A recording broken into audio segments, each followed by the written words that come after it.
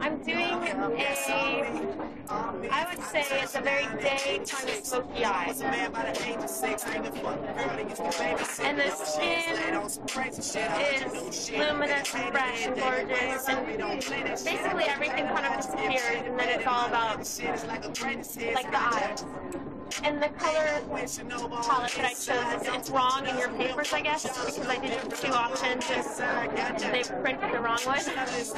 But anyways, it's kind of like a mousy gray brown, which ends up being so beautiful on these girls with their light eyes.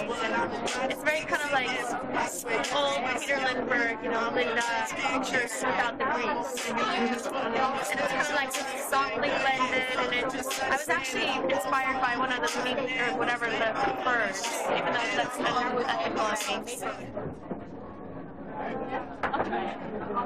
I'll try it.